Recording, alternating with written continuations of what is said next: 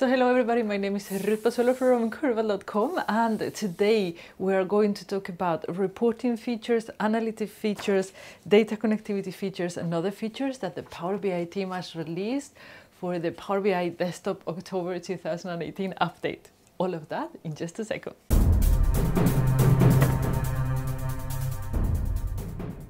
So hello and welcome back. It is Power Week. It means that the Power BI team has released a new Power BI desktop version, and we're going to talk about the new released features. Feature number one, it is the search in filter cards feature. You know, when you are in Power BI desktop and you have the filter pane and you put columns there, if you have a lot of values, before you couldn't search for the values, let's say that you have country and you have a lot of countries, you have to scroll down to find the country that you wanted. Well, now there is a search filter, so you can just type what you need and it will search the value for you. So much easier.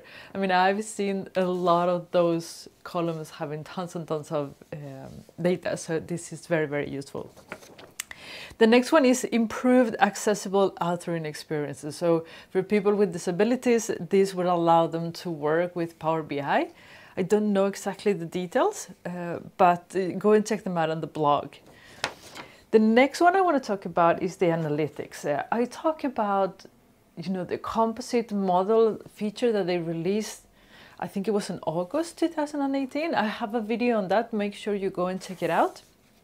And what is happening now is that when you're creating composite models on the desktop, you can actually publish them on Power BI service. It was not possible until now. Now you can have the entire Power BI experience for yourself when authoring composite models, which is really good, really nice feature.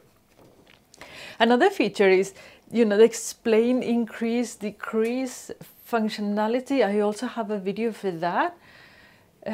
They actually made it available for all types of measures. Before it was only available for sum and count, and now it is available for any type.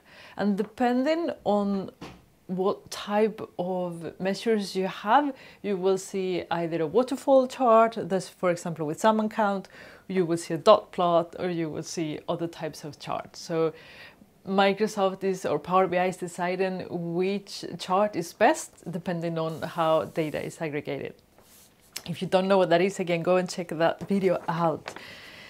Next, we have the Web by Example connector that is generally available. That means that it's not in preview anymore, so you don't have to tick that box, and that Microsoft feels that they are ready to release it as a full feature on Power BI. If you don't know what that web connector is or does, check that video. I already have a video explaining everything about it. Okay, so now it's available for everybody. They have also released a bunch of connectors, SAP Business Warehouse for, you know, all kinds of types. We have for Dynamics, we have, just go to the blog post and check them out. There are a few connectors. I don't have any access to those connectors, or at least no public access, so I can't show you. Then we have the possibility to control how data is exported in Power BI. You know, when you create a Power BI desktop file and you publish it online, you had before like a possibility to say, be able to analyze in Excel, export data or not. You can do that now in Power BI desktop. So you have three options: either export summarized data, and you do that in Power BI desktop.